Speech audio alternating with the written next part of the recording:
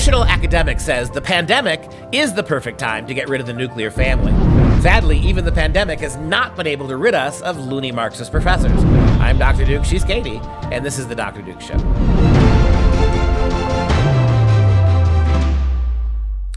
Hello everyone and welcome to the program, the Dr. Duke Show, the only place that keeps you educated on the craziness impacting K-12 classrooms, college campuses around the world. Today, we discuss the fallout of COVID-19, starting with school districts not only providing breakfast, lunch, and dinner, but now free weekend meals as well. Plus, Indiana Public Schools looking to rewrite injustice by raising funds to support students with significant trauma from the coronavirus and gaps in learning. And we dive into some real education featuring the instant classic art piece known as Hans Holbein's Danse Macabre, or The Dance of Death. But we start with Rahm Emanuel's infamous line, "Never let a good crisis go to waste," as a new push is emerging to use the COVID-19 fear to actually abolish the nuclear family. Of all the wantonly, transparently, stupid and political academics I have met, which is to say, thousands of them, this smug, arrogant, condescending little jackass may be the worst of them. And her name is Sophie Lewis. She is the author of Full Surrogacy Now, Feminism Against Family.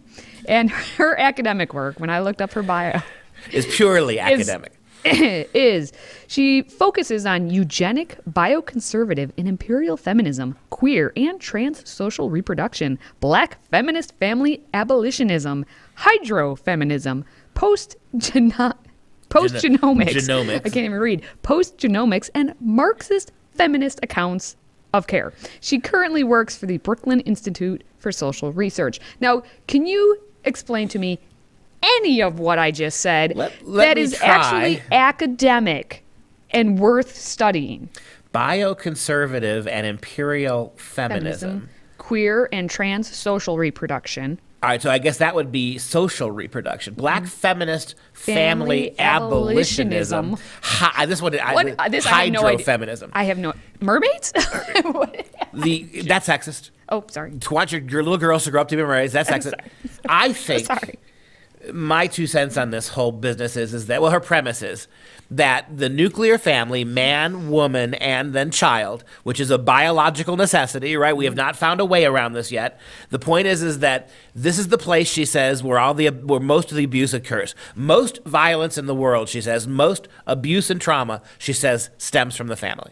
And by the way, how would that change if you had 2 transgendered parents, right, and a gender-confused child? It would be the same problem, right? But she says that the nuclear family, the idea that men and women are normative as parents, that they're normative together physically, emotionally, that the children they alone can conceive, warrant a family structure. Her entire premise is to use the coronavirus to demonstrate how, whenever you're sending everybody home to shelter with their traditional families, you are reifying, right, heteronormativity. You are underlining, you're underscoring, you're privileging heterosexuality, traditional families. What she would literally like to see happen is kids be sent not to their home unit, but everybody be isolated alone or sent to what? Facilities where they won't run the danger of being in families? Almost communals otherwise. Communes. Yeah. You'll be surprised, and by surprised I mean not at all surprised to learn that she did study English literature. Of course she did. But she wrote this opinion piece at Open Democracy, and she said, "We deserve better than the family." Those words. Anyway, and the time of corona is an excellent time to practice abolishing it. She said the coronavirus crisis shows it's time to abolish the family, and she calls it the unspoken and mostly unquestioned crux of the prescribed response to the pandemic: private homes. So she doesn't want these private homes. Well, yeah, let's make that clear. She doesn't just want to get rid of families. She does not think that families, individuals, should own private houses. It should all be government, right? She's putting every one of her wish list items into this opinion piece. She criticizes the assumption that we should all stay at home to contain the spread of the virus, arguing that 1, not everybody has a home, and 2, private property is already a, quote, fundamentally unsafe space. Yes, let me repeat that. The idea that individuals can own property is by definition an unsafe place, right? This lunatic actually quotes other feminists, including Madeline Lane McKinley, who had this to say in a tweet about the shelter-in-place imperative. Quote, households are capitalism's pressure cookers. The crisis will see a surge in housework, cleaning, cooking, caretaking. This is a bad thing, right? The crisis will see a surge in housework, cleaning, cooking, caretaking, but also child abuse, molestation, intimate partner rape, psychological torture, and more, unquote. So now you throw capitalism in, right? It's all capitalism. Is there where is the environmentalism? That's all we need. It's, you know what? It's probably in there somewhere. Yeah. So you can see that she's pretty out there with what she's saying. Anti-family, anti-capitalist, everything. She got paid to write this op-ed, right? Yeah. Probably. Oh, yeah. She works for a think tank. Works for a think tank. Which functions on capitalist principles. So, yeah, it makes you wonder exactly where does she live? Who does she live with? Or is she out in the streets? Or, you know, like, what is she doing? She lives in, I believe, it's in Pennsylvania. I believe in Philadelphia is where she actually resides. So I wonder if she's just out there walking the streets right now? Not abiding by the safer at home? This think tank that she works for must be a real piece of work. And you know, the funny thing about this is, you go back a little bit further in this, as extreme as Lewis's anti-family, anti-capitalist animus sounds, everything she proposes is simply the end game of mainstream progressivism. This is an article written by, and this is a quote from the article that we're actually reading from. The fellow's got this exactly right. This shouldn't surprise you.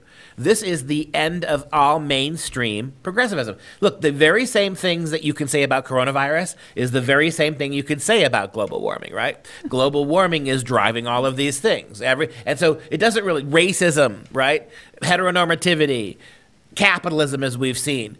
Notice that for every single made-up human crisis, at least coronavirus is real, all those other made-up things, the premise is, what's the way to fix it? Radical left-wing destruction of society, right? Take apart the church, take apart religion, take apart families, take apart biology, take apart science, and remake the world in this incredibly loopy, utterly divorced from reality way. It's almost like the Avengers. If you're sitting at home right now, watch the Avengers. This is Thanos. This is Thanos in a nutshell. This shows our age difference. I was thinking back to Mrs. Peel. Remember the Avengers from the 60s? Yes. Patrick McNee. Do I remember he played Steve. The Avengers from the 60s? Very dapper. Wow. Moving on. We're going to take a look a little bit closer to home, but also across the nation, because we already know that schools have been providing lunches, breakfasts, lunches, and then some were providing dinners. But now we're going so far as, why stop at 5 days a week? Why not just feed kids ages 0 to 18 breakfast, lunch, dinner, and give them some weekend meals too? Private kitchens, private refrigerators, they're the scourge of capitalism. Unless Nancy has hers ice cream. Two $24,000 worth of private refrigerators in the Pelosi home. We'll start actually in Maryland, because they have at least 3 school districts who have announced now that they're doing the weekend meals. Caroline County Public Schools say breakfast and lunch ready meals will be distributed Monday through Thursday, along with weekend backpacks and family bags for children ages 2 to 18. Not even school age, and we're feeding these kids 7 days a week. In Dorchester, they're giving away weekend food as well, and Talbot is giving all the goods on Fridays. On Friday, you will pick up meal packs that contain breakfast, lunch, dinner, and a snack for Friday and Monday, along with weekend care packs. Wow. Again, 2-year-olds, 3-year-olds, 4-year-olds who shouldn't be in school. All the way to 18. All the way to 18-year-olds who should have graduated, right? Well, potentially, yeah. And then back here at home in Wisconsin, the Shawano School District basically announced on Facebook, Shawano School District will be offering weekend lunches beginning on Friday, April 24th. The pickup will be blah, blah, blah, blah, blah. Each child 18 and under will receive 2 breakfasts and 2 lunches at the time of pickup. Please help us get the word out. Hashtag Shawano Proud. And since that has come out, more school districts across the state of Wisconsin have said, okay, We'll just give you all the right. food. Because it's funds, it's money. That's why not. You know, this is the thing, and I've said this so many times, I realize it gets a little repetitive, but I hope you understand that this is the using of the federal network of schools. When Arnie Duncan said 10 years ago that we want the public school, not the family home, not the local police office, not the mayor's office, we want the public school to be at the center of every community. He meant it. You have a string of tens of thousands of public schools all across the country. They are the network through which federalization, right, comes. They are the public places where your kids are mandated to go, where they're being fed, where they're being taught lessons about sex, where everything except really getting a serious education, the federal government is using these schools to move through. And it's going to get a lot worse before it gets better. All right, so take a look, see if your school district is feeding everyone all the time. We're going to take a look now in Indianapolis, where their Indianapolis Public Schools are launching a fundraising campaign as part of the coronavirus response, which we knew this was going to happen, that school districts are going to try and raise money for something because they're going to say that they don't have enough money, even though students aren't even in school right now. The IPS Foundation is the district's philanthropic partner, and they aim to raise money to help the district provide devices and ensure internet access for all students for the next academic year, so that they have all this so they're ready to go by next academic year. The fund will also help with rapid response to serve the immediate needs of families affected by COVID-19, and it will be used next academic year to support students who could face significant trauma from the coronavirus and gaps in learning. So for next year, when theoretically we will have no coronavirus, we're going to make sure you all have internet anyway. Our job at the public schools is to fund your internet at home, and we will look at the second one, right? Any psychological or psychiatric or medicinal problems you have based on this, our job is to raise money so you have those things. And let's note that Indianapolis leaders have already announced $2.6 million in e-learning funds that was designed to help the schools and included Indianapolis public schools. So they already have invested $2.6 million into this. How about this? The fact that every district is different, every school is different, every family is different, that means that there'll be disparate impact. Discrimination. So right? That's why Superintendent Alicia Johnson says a number of our students will experience the brunt of this crisis because of the zip code that they happen to live in. And she said this, describing limited access to fresh food, the internet, and healthcare in many IPS neighborhoods. She said it is fundamentally inequitable. It's a virus. It doesn't hit everybody equally. Everybody who gets it doesn't suffer the same way. Everybody who gets it doesn't die. Some people don't get it at all. Some people who get it and have no symptoms. And so consequently, this is what she's fighting, right? Literally, if you take these people seriously, school by definition is inequitable because there are any differences at all. You think you've seen the worst of the Common and Common Core? They're moving very quickly to a society based on public schools where everyone's going to eat the same thing at the same time every day, where kids will ideally be getting the same lesson, the same pre-recorded lesson from the same droning robot voice every single day. Every aspect of your kid's life will be monitored and regularized. And after they take more and more responsibility away from parents, then they will recognize that kids are different and we have to quash that. Because everything, you know what you see, every aspect of difference is now labeled racism or bigotry. And the thing that no one has been addressing to this point is the fact that if we actually look at the data so far from COVID-19, anyone under the age of 45 has hardly been affected at any sort of rates like those who are 80 plus. And that falls with Nancy Pelosi if we want to talk about Nancy Pelosi again. But the fact that we're saying all of this trauma from the coronavirus affecting our children, it's not our children who are actually being hit in terms of physically having to address the coronavirus. And it's them being at home. Exactly. That's the trauma. Right, and we already saw the feminist wackadoodle who said by having the kids be at the family, they're being victimized, right? Exactly. Right, and now you have the CEO of the IPS, the Indiana Public Schools Foundation, Stephanie Bailey, said, quote, and listen to this, more than 65% of students in Indiana public schools qualify for free or reduced price meals, right? 65%. That is not that. You're telling me that 65% of kids in Indiana schools, Indianapolis Indianapolis public schools, are below the waterline. these numbers are simply not feasible. How do you assess this, right? And what you're basically telling parents is you don't have to worry about feeding your kids. We have a moral obligation to feed them for you. The insulting way that parents, I promise you that most of these 65% could have fed their kids on their own. But why wouldn't they? I mean, you've thrown the gates open. It's like free cheese. Let's all go stand in line. Well, and if you don't actually make it so that parents or anyone else has to go up to that line and make that call and stand up and do something about it, why would they even try? We make it too easy. Of course, we've talked about this before, and C.S. Lewis talks about it, and we talked about that in yesterday's episode, how comfortable we are. If we don't actually have to face any real tragedy or suffering, why would we? And remember the story we had from yesterday. 50% of American public school kids, 50%, have not bothered to log into their online learning. Half of them. I wonder what percentage of parents are dragging their kids to the school. I'll bet you it's higher than that. I'll bet you more parents are using the schools to get free food when they don't really need it than are even bothering to have their kids sign up for lessons. Oh, you betcha. Well, I would like to have some good actual education, so let's do that now.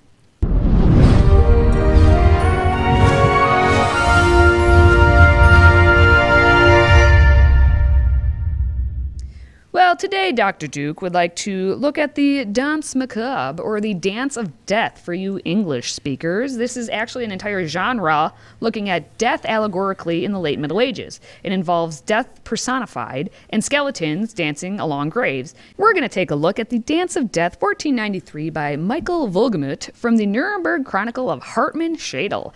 As I'm sure Dr. Duke will say, this is a painting that can really unify us. Well, take a look at this. And why do I show you this today? Because these images of death, they're part of what we used to call the memento mori tradition, which in Latin means remember to die. It was whenever you had a situation where there was a plague or an oncoming army bent on your destruction, or whenever there was something that threatened life, that kind of like the coronavirus, that one of the ways you deal with this is to make a positive out of a negative, right? And how do you do that? Rather than fear death, you begin to personify it. You confront death. And if you look at the image there, that's what's happening here. This is the so-called Danse Macabre. And you can see these were plague victims, right? This grew up around the Black Death that raged in Europe from the 1340s all the way through the next 600-700 years. It hasn't gone away, by the way. There are 4 or 5 cases of bubonic plague in America every year. And the place where you find it the most is in India, where we believe it's the origin. We believe the bubonic, the strain of bacteria that leads to bubonic plague, we believe that it originated in India and accompanied rats when the Indian people sent ships out to trade with other groups of people. But go back to the image, the idea of dance, the dance of death. You can see in the left-hand corner, the one skeleton is playing a pipe, and all the rest are dancing, and some of the other ones are actually rising up out of the grave and casting off their grave clothes. And the image here is that it's very macabre, and to modern sensibilities may seem even anti-Christian, but it's not. It's actually profoundly Christian. What you're trying to convince people who see these images is, look, death is the consequence. Whether it's a plague or you die of pneumonia when you're 107, death comes to us all. But one of the interesting aspects of this image is that the dead don't stay dead, right? That resurrection is possible, that what is dead will rise again. And this dance of death asks a parallel question. As wicked and as disturbing as the consequences of biological death are, what does it lead to? From a Christian perspective, it's a beginning, not an end, right? And that when death does its business, it can do nothing else. I mean, once you're dead, death no longer has a function. And what becomes of you afterward in the Christian reality of life after death and the reunion with the God who made you, once death succeeds in killing everything there is to kill, everything lives except death. And that is a great point. So those images were a kind of bravery. If you were here with us yesterday, you remember how C.S. Lewis bucked us up by saying in times of crisis, we should work harder and focus more. We should seek out cultural and artistic opportunities more than in times of peace, to show that we are human and we carry on. Here you have some medieval people who did not have vaccines, didn't even understand what caused the plague that was killing them, deciding rather than run away from what death is or ignore it or pretend it doesn't happen, we're going to represent it. We're going to force people to confront it, and hopefully they'll recognize what really matters about life is not biology and death, but what comes after. And that's Tuesday, people. If you like the show, please help us keep others educated by liking and sharing this episode on Facebook, YouTube, and Twitter. And if you're a fan of our audio podcast, please, please, please give us a 5-star review and leave us a nice comment so that we can keep moving up in those rankings. Just another quick reminder, Freedom Project Academy's Judeo-Christian online classical school is enrolling right now. We have not missed a day because we give you a live classroom over the computer with a real teacher teaching in real time to your kids. Guess what? Viruses, unless they're computer viruses, can't travel over the internet, so our kids are still in school. Request your free packet at freedomforschool.com. That's freedomforschool.com. We are enrolling now for the fall. For Freedom Project, I'm Dr. Duke. She's Katie. And until next time, stay educated, my friends.